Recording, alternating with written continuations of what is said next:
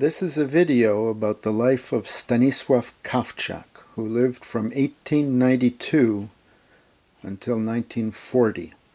He was a Polish patriot, a lawyer, an author, an army officer in both World War I and World War II, as well as a Katyn Forest massacre victim held at the camp of Starobielsk. The biographical material in this video comes from two primary sources. One is the Polish Wikipedia page about the Organizacja Wolność, or Freedom Organization of 1918, and the second is from the Polish website Pierwszy Niepodległy Stanislaw Kawczak. Stanislaw Kawczak was born on April 3rd, 1892 in Zwardon, which is now part of Poland, but at the time part of Austria.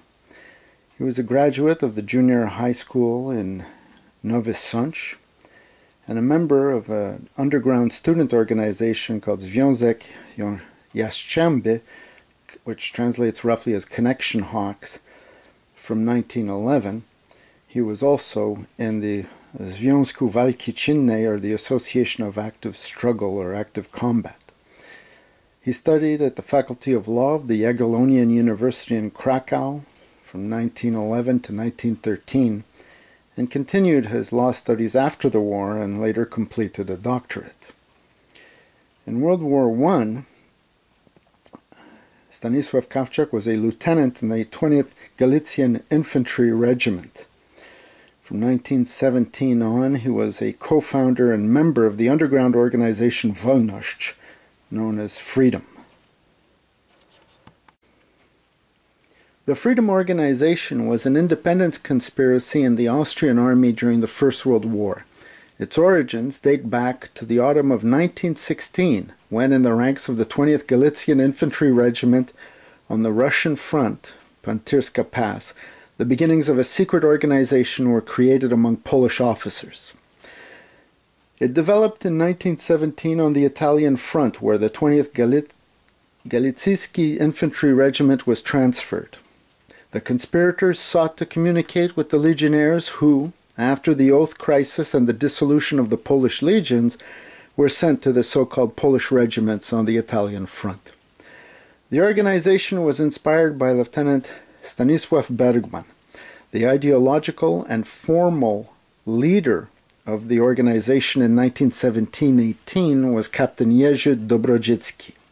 The first conspirators included Lieutenant Stefan Bućma, Józef Giza, Władysław Karnus, Rudolf Kożusznik, Leopold Gebel, Klaudius Schwarczek, Jan Uriga, and Marian Wojtowicz. The leading conspirators also included Captain Julius Ziwak and Lieutenants Kazimierz Duch, Stanisław Kawczak, Stanisław Mężyk, Stanisław Plapert, and Wawrzyniec Typrowicz. The main achievement of the Freedom Organization was the successful military coup in the Tarnów and Sądecki garrisons on October 30th and 31st, 1918, as well as the takeover of power on the Italian front at the hands of the Austrian command over the 20th Galician Infantry Regiment, which became the first branch of the Polish Army, November 3rd, 1918. And then bringing a fully armed and equipped regiment from the territory of Slovenia to Nowy Sącz in Poland, where it soon transformed into the 1st Podhale Rifles Regiment. Stanislaw Kawczak was the commander of the military coup in Nowy Sącz on October 31st, 1918, and the commander of the military militia company there. In the Polish army, he served in the 1st Podhale Rifles Regiment in Nowy Sącz from November 1918 to November 1919, including the Czech and Ukrainian fronts, and then, until 1922, as a military judge in the 4th Infantry Division. Stanislaw Kawczak was a recipient of the Cross of Valor and a Medal of Independence, among other medals. He was a lawyer in Warsaw from 1926 to 1939. In 1934, his memoirs of the First World War and the immediate aftermath, titled Michnące Eka, Wspomnienia z wojny 1914 do 1920, in English, Silent Echoes, Memories of the War of 1914 to 1920, was published in Poland. My understanding is that it went through 2 editions at the time. It was subsequently republished after the fall of communism in Poland in 1991. Stanislaw Kawczak was also active in the community, including the Podhalan Union, of which he was the president, the Association of Freedom and Fighters for Independence and the formations of the former Austrian Army, and member of the board and secretary of the Historical and Award Commission from 1937 to 1939. This is Stanislaw Kawczak's World War I Austrian military ID card.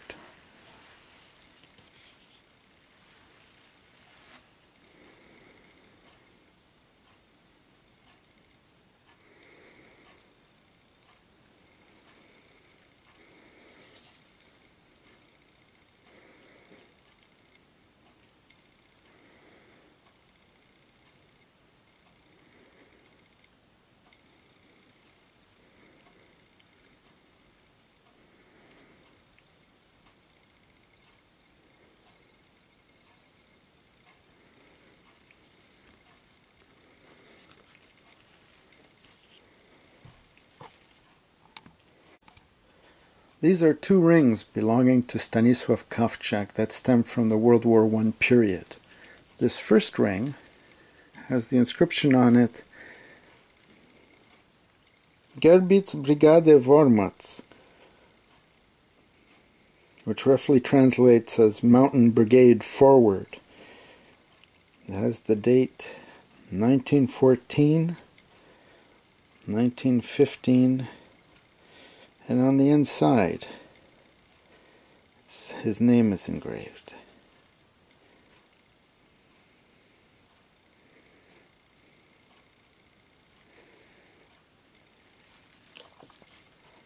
This one doesn't have any inscription on the outside. However, there's a date, 1915. And on the inside,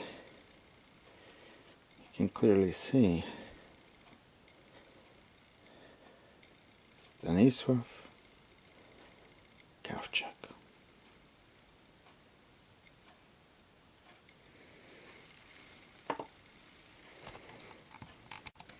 This is a picture of Stanislaw Kawczak from World War I.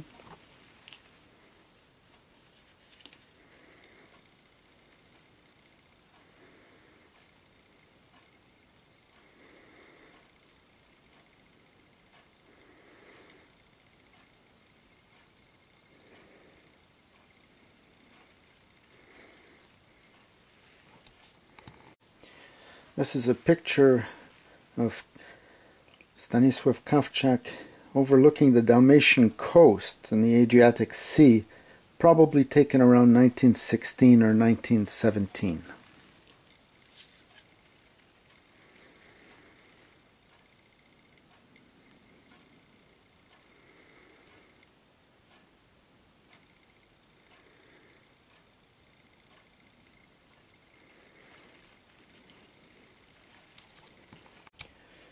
This is a picture of Stanislaw Kawczak in what appears to be a Polish uniform, probably taken around 1919 or 1920 when he was approximately 27 years old.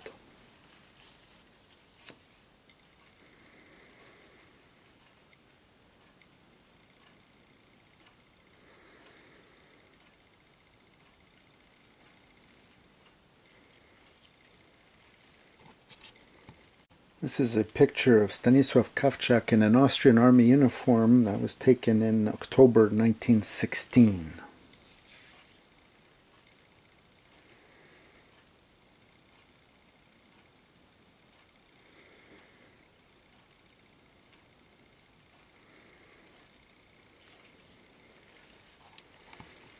These are pictures of Stanislaw Kawczak taken in the late 1930s, just before the beginning of World War II.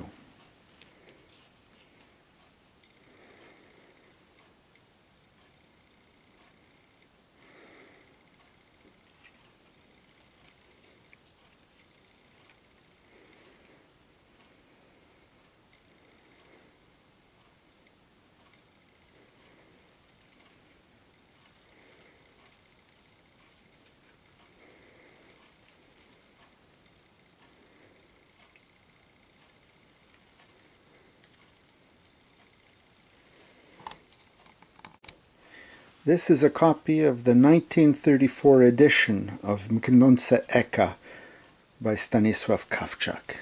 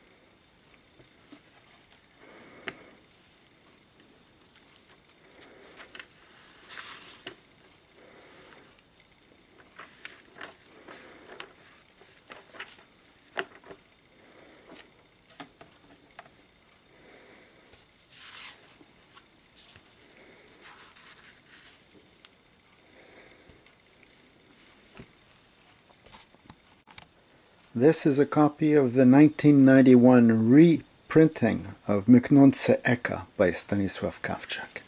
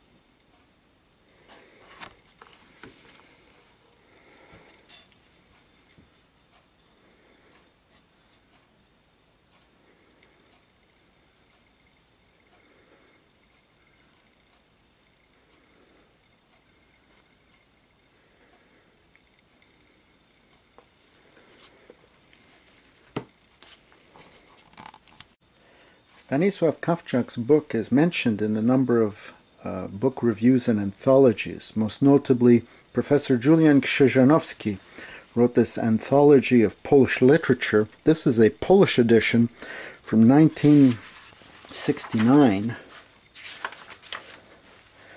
This is Professor Krzyżanowski. This book stems from 1969. And on page 631,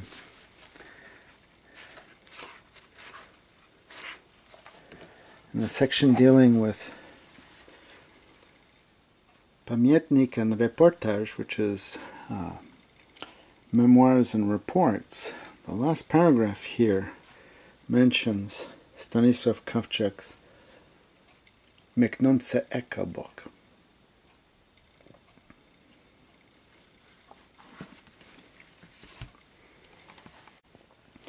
Professor Krzyżanowski's history of Polish literature was translated into English and published in 1978.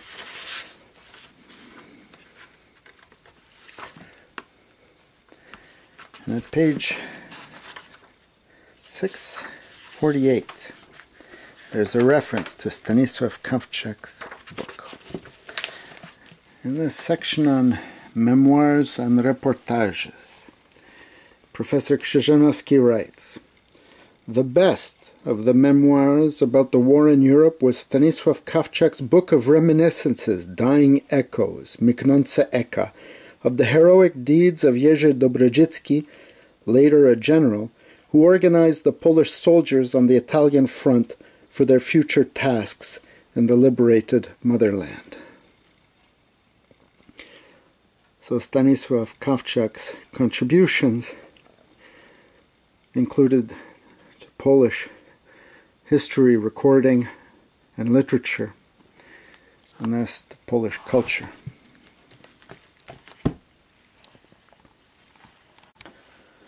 This is a copy of Melchior Wankowicz's book Wojna i Pióro, which means War and Pen, an overview of literature relating to military conflict.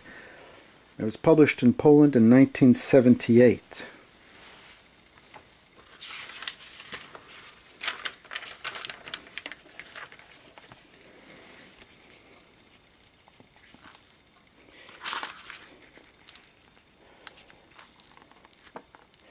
There are a couple of pages in the book dealing with Miknące Echa and the writings of Stanislaw Kawczak. And in this chapter, Od Napoleona do II wojny światowej, which means from Napoleon to the Second World War, Stanislaw Kawczak is among those authors discussed in the same company as Tolstoy, Hemingway, and Winston Churchill.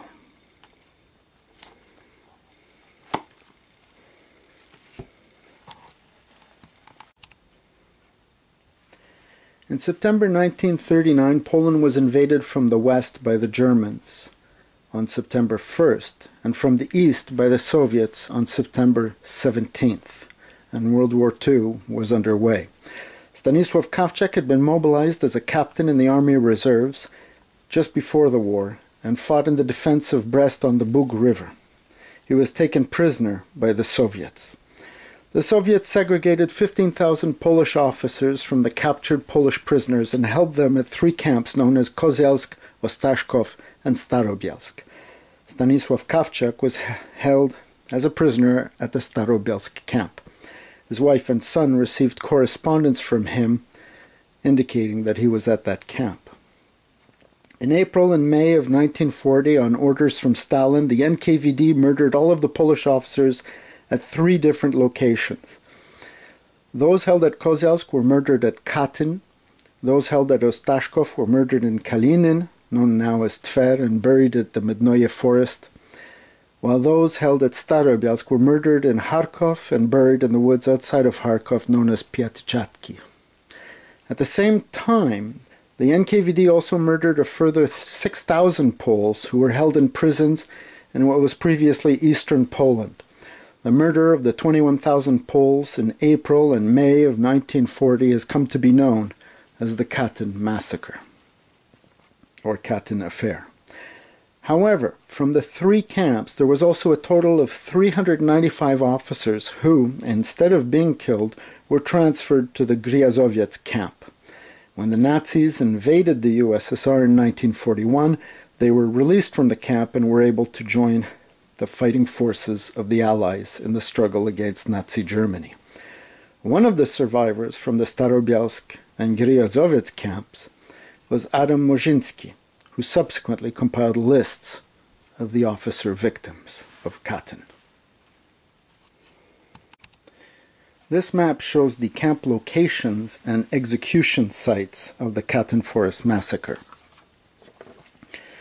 Those held at Kozielsk were transferred past Smolensk to Katyn, where they were murdered and buried. Those from Ostaszków were taken to Kalinin and buried at Mednoje, Those at Starobielsk, where Stanislaw Kawczak was, were murdered in Kharkov and buried in mass graves in the Piatychatki forest. This is the area of eastern Poland that was occupied by the Russians or the Soviets between September 39 and June 41. And from these prisons in these locations, they were taken to various places, including Kuropati, where they were murdered in April and May of 1940. Adam Mrzinski was mobilized as a reserve captain at the outbreak of World War II, just as was Stanislaw Kawczak. After the Soviet invasion of Poland in September 1939, he was arrested by the Soviets and detained at the same camp as Stanislaw Kawczak, namely Starobielsk. However, in 1940, in April and May, when all of the officers were being murdered in Kharkov and buried at the mass grave in Piatychatki, Adam Mrzinski was among those who was taken separately to the Griazowiec camp, where he survived until 1941 and was released. He joined the Anders army, and by the end of the 1940s he was a major. He was the author of this publication entitled The Katyn List, or Lista Katyńska, first published in May 1949 in London by the Polish émigré publishing house Gryf Publications Limited. In the introduction to the study, where he attempted to compile the list of all of the known officers who had disappeared from the three camps, he wrote that he undertook the elaboration of this Katyn list as one of a negligible handful of survivors of the former prisoners of the Starobielsk camp.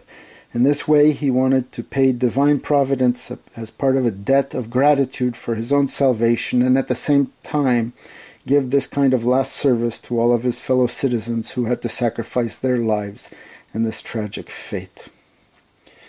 After exhausting the effort of the first edition, and after introducing additions, corrections, and amendments to the content, the second edition of the Katyn List was published in December 1972. A fourth edition of the publication in 1982 was published, and in 1989, for the first time, it went into official circulation in Poland. He passed away in the United Kingdom in 1977.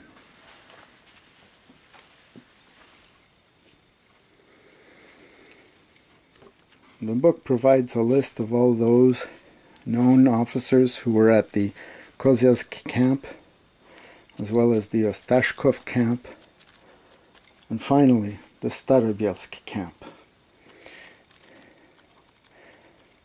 At page 259, he starts the listing of those who were at Starobielsk, and at page 287.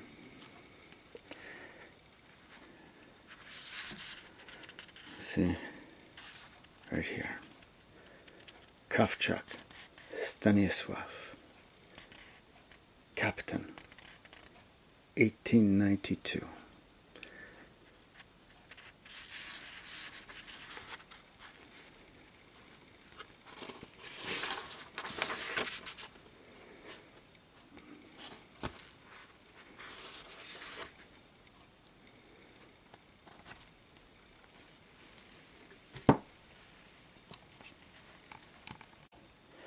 In the year 2000, Polish military cemeteries were formally opened at the three mass murder sites of Katyn, Mednoye, and in the Piatychatki forest outside of Kharkov. This is a picture from the internet of the memorial at the Kharkov woods where the Polish officers held at Starobielsk, including Stanislaw Kawczak, were murdered. The wall contains the list of all of the known victims. This is the only picture I could find on the internet, which is a close-up of a portion of that wall monument at the Kharkov Polish Military Cemetery, which contains inscribed on the wall the names of all of the known victims. And as I looked closely at this picture in the top right corner, you can clearly see the name Stanislaw Kawczak.